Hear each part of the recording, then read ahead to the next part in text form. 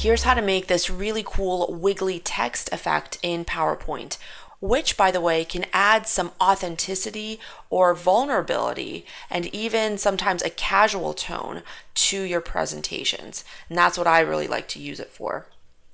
The first step is to create and copy the text that you want to be wiggly. So what you want to do here is to individually insert your letters. So you want to make sure that each one of the letters is separate here. And that's because the effect is especially effective when each one of these can be manipulated and animated separately. So the font, by the way, that I'm using is one called Cardenio Modern, which is a free font and is one that I frequently use in my presentations. I find that fonts that are handwritten look particularly good with this trick, although you can use big blocky letters too, which is what I did for the beginning of the presentation. And one tip here is you can make your first letter and then just paste it multiple times to get the other ones. Or you can take it and then hit Control+D to duplicate it for your other letters. Let's undo that. And there you go, we have our word inserted. So we have the letters individually here, and now we just select them and then hit Control+G to group them. And this will form your first layer. And the tip here is if you have more than one word, then group everything together. So when I had the words wiggly text in the intro video, I grouped both the wiggly and the text together. You want everything in one gigantic group, even if you're doing something like a paragraph. But do make sure that the letters within each group are separated. Great, so once we're done with that, create 2 additional duplicate layers here. So essentially we take this initial text that we had and then we hit Control+D with that, 1, 2, in order to create those additional layers. So let me go back here. And then what we're left with is 3 layers that all look the same. And I've changed the colors here so that you can see better, but of course when you do this yourself, you want them all to be the same color. The other piece that will be really helpful to us is to rename each of these in the selection pane. So if you hit one of these here and then go to Shape Format, you can then access the selection pane here. And this allows you to see all of the different pieces, all of the different shapes and text boxes, etc. that are on your slide. And I've already renamed them here. So the back one here, the black one, I've called it Layer 1. So it was initially something like Group 1, but you can rename this to whatever you want. And then the other one is Layer 2 here. This is the blue. And then Layer 3 is the pink. You can see that here.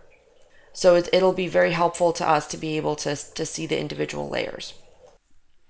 To finish off this step, let's just put all of these layers on top of each other now. So we highlight all of them and then go to Arrange, Align, and then let's say Center, and then Arrange, Align, and then Middle.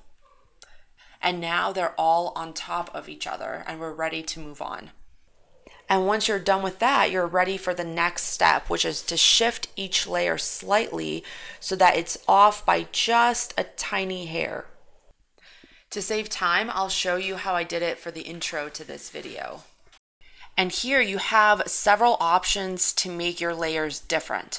So you can use small nudges, rotations, and size variations to make each letter just a tiny bit different than the one underneath. So let me zoom in here and show you what I mean.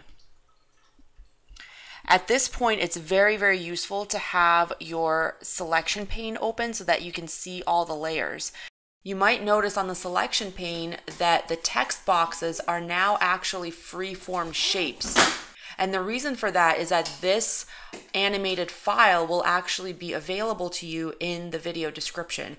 And because Cardenio Modern, the font that I used, is a non-standard font, I vectorized it so that it would translate across all versions to you. but the concept is exactly the same. So let me show you what I did here. The key here is that you can actually hide each one of your layers so that you can work with one at a time. So let's hide this top layer here so that we can just see the blue and the black.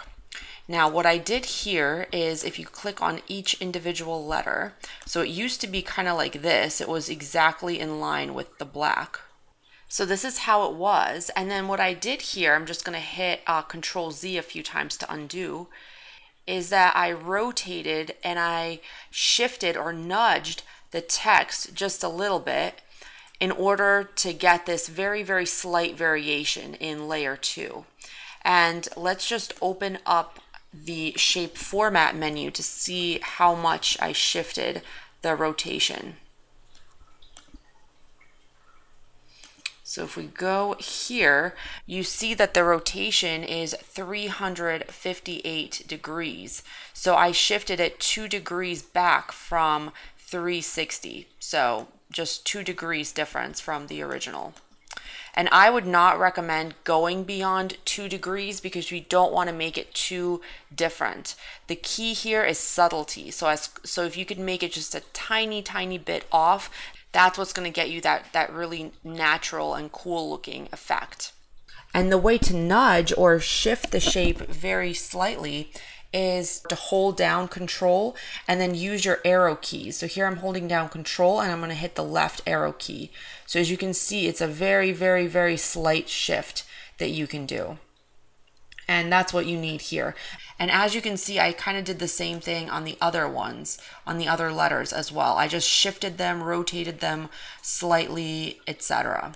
You can also do a very slight size increase if you want. So if I hit this X, I didn't do it here, but if I want, I can go to here and then I can lock the aspect ratio. And then if I increase the size just by a tiny, tiny bit, that's probably too much actually. Like if I go to 1.95 here, just that tiny, tiny difference there can really make it look great.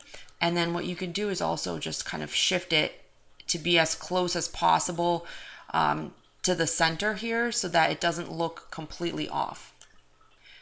And then you can do the same thing for layer 3. So if you open that up, you can also take these pieces and shift them around just a tiny, tiny bit so that they're different than both layer 2 and layer 1. And you can see the differences in the colors here. What you never want to do is have a gap kind of like this between the letters because that's going to make it look really, really weird. Okay, so let's zoom out here. And now we can get to our next step, which is to animate. So the first part of this step is that we add appear animations to the second and third layers here. So the first part of this step is to add appear animations to the second and third layers. So the blue and the pink here. And the layers I've separated kind of for demo purposes just so that you can see what they look like, but I do not recommend actually splitting them out like this once you have them on top of each other. So I would stick to using the selection pane as I showed you earlier to kind of turn on and turn off the layers so that you can work with them. So let's go ahead and add these two on here. So first we select these two layers, then we go to the animations tab, and then we choose the appear animations. Then we go to the animation pane, and then let's make them start with previous. And we'll adjust this after we're done with all the animations. For now, that's what we want to get to. Once we're done with that, we are ready for the next piece here, which is adding blink animations, then staggered timing delays to each layer. So we have our 3 layers that I showed you earlier. The second and third one have the appear animation, as you might remember. Then what we're going to do is we're going to add blink animations of 0.6 seconds that are repeating to all 3 of these. Here's what the animation pane looks like. These two have appear animations that are starting with previous. Now what we'll do is we'll highlight all of these, and then we'll go to add animation, and then more emphasis effects, and then choose blink here. And this is where the real magic of this trick comes in.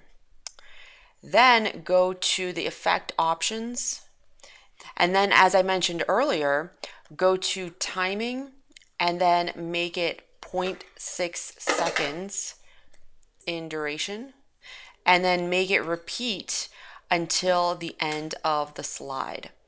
And then also make those start with previous here. Great, so this is what your animation pane should look like right now. Next, what we want to do is add the staggered timing delays. And I've developed these through a lot of trial and error. So if you can come up with better ones, let me know. But the idea is when one layer disappears, to have the other layers come in so that they're always kind of blinking on and off. So here's what the delays are. For layer 1, it's just 0 seconds, so it's just starting with previous. Layer 2 is delayed by 0.3 seconds, and layer 3 is delayed by 0.45 seconds. So let's see what that looks like. So this is your layer 1. So let's put that at the top of the animation pane, and it's not gonna have any delay at all. Next, we're gonna have this second layer. It's going to have a 0.3 second delay here. And then finally, let's drag this layer 3 up here, and that's going to have a 0.45 second delay. And just to finalize, drag this layer 2 appear animation so that it's right in line with the layer 2 blink animation. Doesn't matter that much, but it's just going to make for a smoother effect. And then layer 3, just kind of reiterate that it's with previous, so just make it with previous again. And you see that it shifted right here to be exactly in line with layer 3. And that is basically it. So let's put these all together. So I'm going to put them on top of each other. And there you go. That's how you do this effect. Definitely try this out in your presentations, and I'd really recommend using this on a title slide for part of your title because it'll really attract attention and make your presentation stand out. Plus, this is a looping animation, so it's perfect for when your audience is just looking at that title slide waiting for you to begin. So thanks a lot for watching once again, and see you for my next tutorial.